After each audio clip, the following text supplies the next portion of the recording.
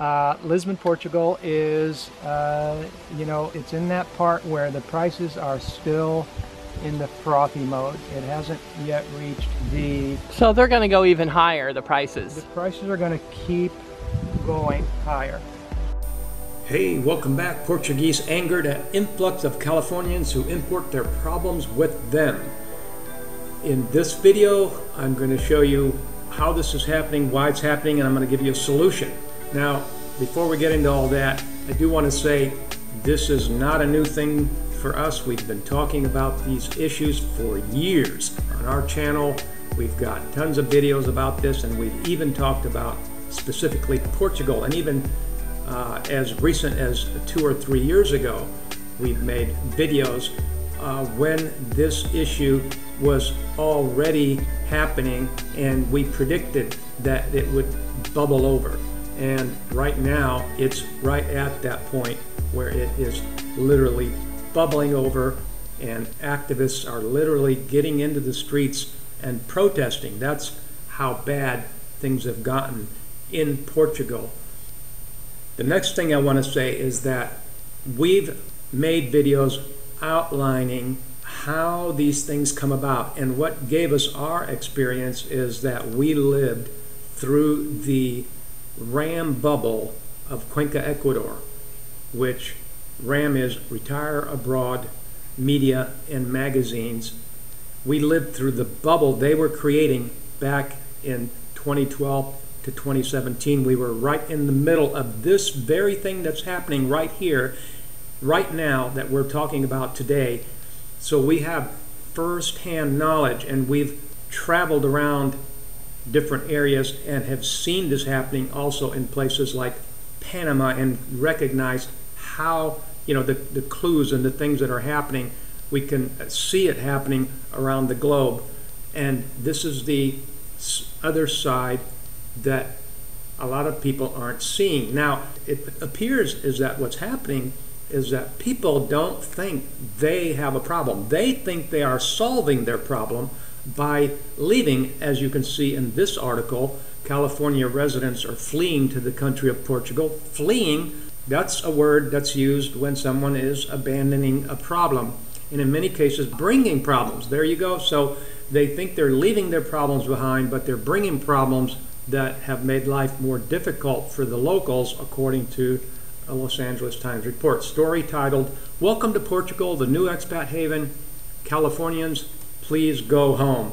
This is something that has been happening for well over a decade. The Retire Abroad Media and Magazines, and just the internet in general, is just inundated with this kind of promotion that is now easily accessed by all of these people around the world. And yet, specifically, this article will show you that it is mostly Americans. A story titled, "Welcome to Portugal," says that the number of Americans, it says right here, living in Portugal has risen by 45% in the past year. So the article explains that resentment of newcomers is growing. It's not just growing, I'll show you in a second, in Portugal, as California expats have become the root of questions over gentrification, income disparities, and immigration. In times past, when we have covered these issues, we would run into people that want to shoot the messenger, But as you can see, it's not us. We're not the ones doing it. We're just showing you and telling you. And here you can see Portuguese activists have reportedly taken to the streets to protest.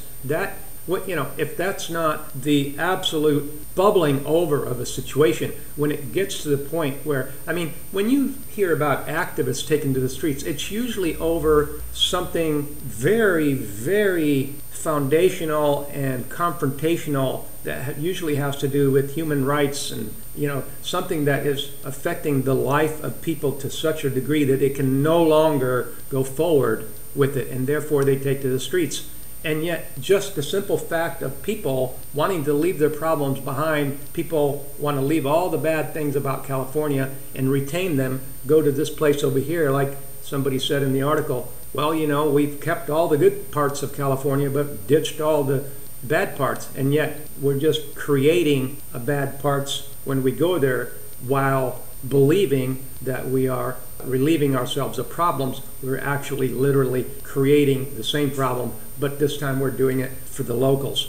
But that always comes back to haunt us when we go abroad and do the way we do these things without thinking and without any consideration. This does not have to happen. People in our membership area know exactly what to do when they go abroad to avoid these people. If people did this as a group, they don't have to come into my management area, but as far as I know, I don't know anyone else that shows people how to avoid these kinds of situations. Because initially it always starts out with, hey, come over here, look how low priced the rents are. But after it's done for a number of years, as you can see in this article, the rents just keep spiraling, and the costs even, not just rents, the food, everything.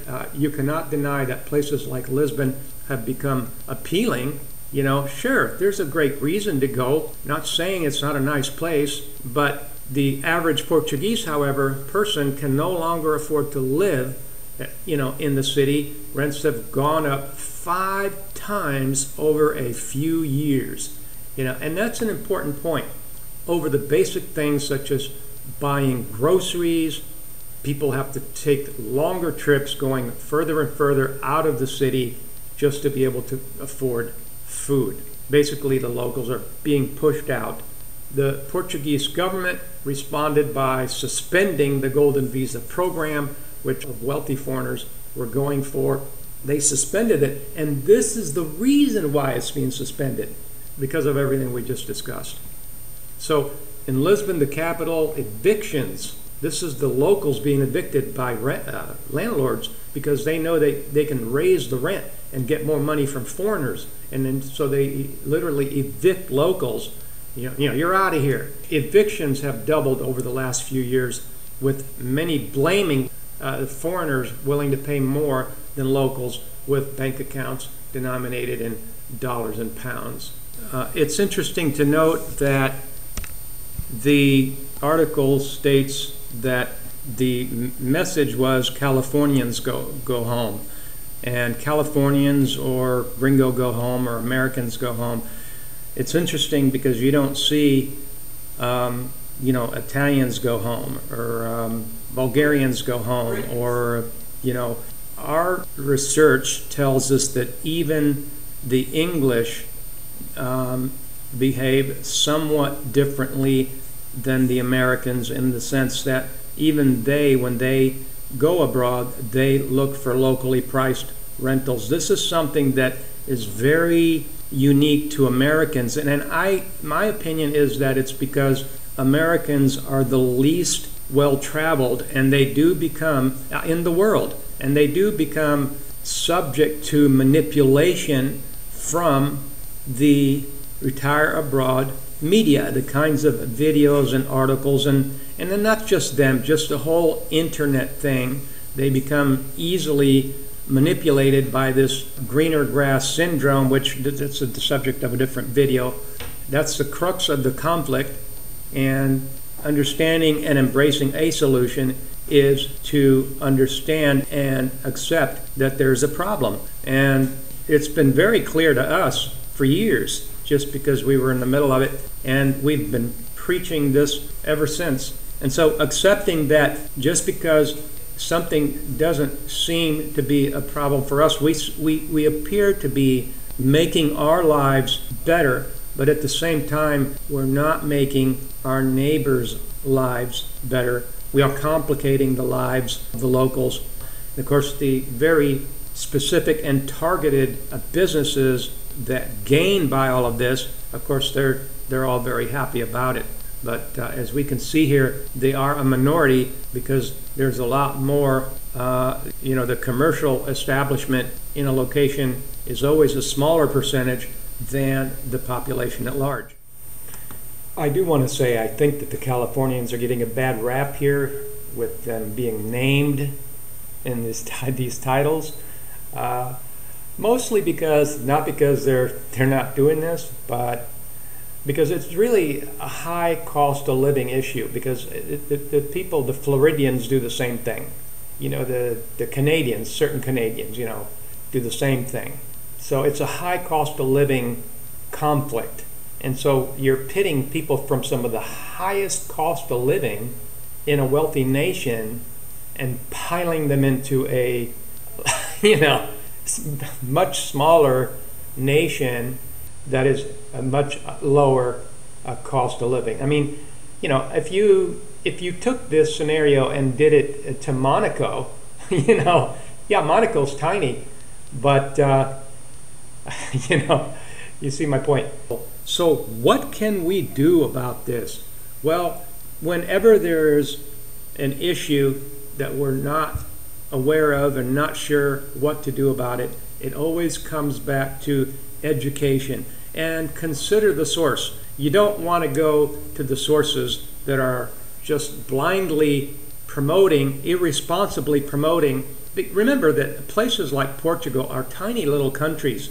A lot of these countries are small. Places like Panama, Ecuador, Portugal, they just have, you know, several million people population, and in places like USA you've got over 300 million. So even if a tiny percentage of all the millions of retirees, in other words, this doesn't take any time at all to just overwhelm the place. As you can see, it has nothing to do with my personal opinion.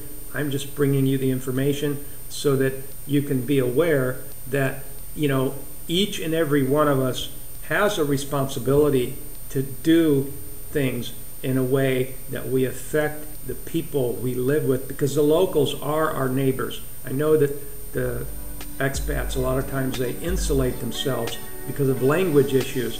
They seek to congregate around, and you know, and this is another, that actually is part of the problem, is this idea that you're going to go to a foreign country and you're not even going to make an attempt, and you're just going to surround yourself with you know, English speakers. That's always okay in the very first few weeks, but afterwards, you know, you want to get acclimated and get in the middle. And if you're uncomfortable with that, we've always said, if the culture is that uncomfortable that you feel you have to insulate yourself and be surrounded by people of your own language and culture all of the time, 100% of the time, then you might be in the wrong place, or maybe, you know, maybe you should rethink your strategy.